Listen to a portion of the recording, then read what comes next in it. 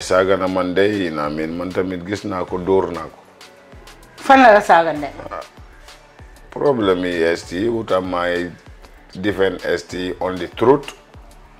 Moom xolam bon si loolu ndik ajus koona lañ nekkoon di critique man ma def suma video mu coincide ne ñoom ñu ngi am criticize hard feeling di tribalize Gambian music cause ajus koona boobu moo day ñëw instigate mandinkas di instigate tribalism in between artists and mandinkas pertaining to ST's winning in the game. You get me? So at the end of the day, in the ST, they call label like, okay, Mandinka artist, whereby ST is just an artist, you get me? Whereby every tribe in Gambia, they love that boy and they all listen to him. So I don't know why would it be tribal like that, So see, more Ajis corner, birds of the same feather, I'm going to they flock together. No neck on the I'm hard feeling towards that boy's success. Feka nagmu coincide man mangti suma life they warn people about banjami jambur ak success jambur. Mo mu to break boy budi suma ndey man in a telephone. You get me? No lañ joté mamom way time bobu am nekku fi. You get me? Man Oh, sen problem bu yagala. Ya good no. Way time fen corner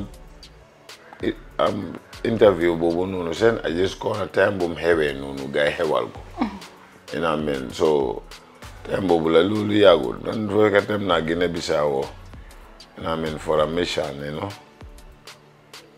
lolu ye fofu la ma feka bay bu ma ñewé Gambia nak yalla worsagal mako ma gisé mom ma laaj ko koy sagande mu ne man la moy sagande jaaraat ni ma sagé waat ndey ma won ko nak man halal la dama ewu juddu gisuma yaay ak papa ñu ngi sey ma do suma mbagi papa ma ko ne bay waaw góore jërëjëf so fan ngeen tassé exactly ngeen wax tassé boy moy I don't know Gambia lañ tassé time bo man tamit ñëw na from Bissau légui ci biir ñiti fu nekk fofu ngeen tassé ngeen wax li ngeen na wax ken ragalut non fu ngone nit yang fa bari lolu fofu ci biir ay nit ngeen saagante lolu was so private no man duma de saage man duma mo saaga so ma def lu de fajj saaga lan mo de fajj saaga mais lu de fajj saaga rek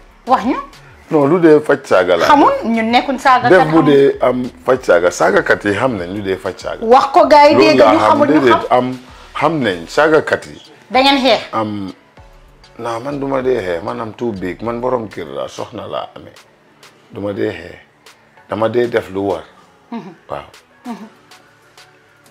waaye One Pac sa wax bi ba léegi leerut ci sa diggante ak ki nga xam ne mooy Tsmallz leer na yaa doyliwut wala satisfy yu loo bu ma saagee man nekkuma Gambia bu ma ñëwee Gambia ma tasee moom Gambia ma laaj ko koy saaga mu ne yow laay saaga mu jaaraat si saaga bi man tamit ma def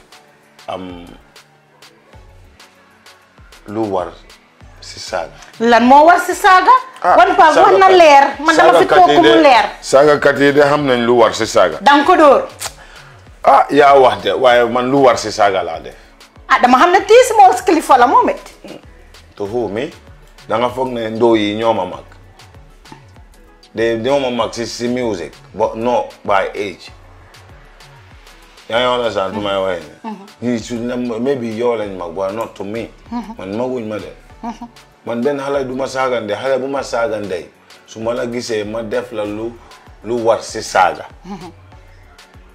damay def lu war si saaga waaw loolu laa def all right so One Pac yéen a ko dégg mi ne lu war si saaga loolu la def si digganteem ak Tsmallz a lot of people ñu ne fan yaa ngi xewal Tsmallz every day indil Tsmallz bàyyil Tsmallz dem live Tsmallz ñu ne da nga bëgg a yëfi xuloo yëfi xeew yëfi wax bu sew looy tontu ñi nga xam ne ñoo wax lii No, Lulu obvious is Lulu I find I'm not a lot of fish to fry than that waste man, you know. You get me? I don't deal with nitku inyan. After limanyo wani fala si wahiti small cause the five relevant total process my interview be. I understand. Oh man it small. Man how much is smalls? Come all glory is a man how malen. I understand. Man nyoma ham. I understand. One Pac has claimed that he had disciplined Tsmallz physically amid an ongoing row between the two artists. The two singers have been at a loggerhead and have been exchanging harsh words online since Tsmallz launched an attack on ST. One Pac came to the defense of ST and accused Tsmallz of having hard feelings against ST. The Bacau-born rapper claimed that he was insulted by Tsmallz in a live online show with Aji's Corner. Tsmallz is the most surprising latest hard feeler in the music industry. He insulted me and when we met, I beat him. He said, "No one will insult me and go scot-free." When we met in the Gambia, I asked him why did he insulted me and he repeated the insult. Then after that I did what is right in the place of an insult. He added, guys, One Pac si biir interview bi nii, you know what I mean, shout out to GTTV. So One Pac mi ne dafa dóor Tsmallz, alright, mi ne dafa touch gémmiñam bi because side of ko doon saaga online and Tsmallz is a bad man wala dafa envy ST si boppam and daf ko saaga online bu mu nekkoon on Aji's Corner and mi ne ñoom Aji's Corner ñu dee asi jiko tribalism bi fii di wax ST nii ak Mandinka stuff like this blah blah blah. Yéena ma gën a xam naka la. Guys, what are your thoughts on this?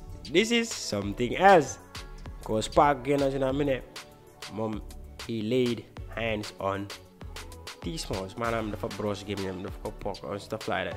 Yéena ma gën a xam naka la. Lan mooy seen xalaat si lii? Do you guys think ne that was the right move for him to do?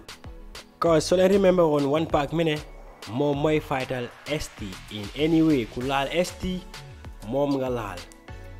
But lii dafa mel ni a coincidence la cause moom mi ne Tsmallz daf ko saagoon. Alright, te Tsmallz soo naree check link bi, Tsmallz moom ak ST ñi disante wala ñu si ay beef amee seen diggante right now mooy loolu daal. So foog leen tam One Pac dafa just wane ok daf ma saaga léegi and then xam naa mi ngi bad mind ST wala mu ko NB bàyyi man tamit ma xam nga rek man tamit suñ tasee place ma réglé ko all stuff like this.